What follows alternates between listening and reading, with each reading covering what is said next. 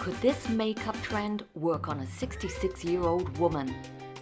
Well, I'm a 66-year-old woman, so I'm going to try it. I saw the fabulous Meredith Duxbury try this simple makeup hack, so I thought I'd give it a go too.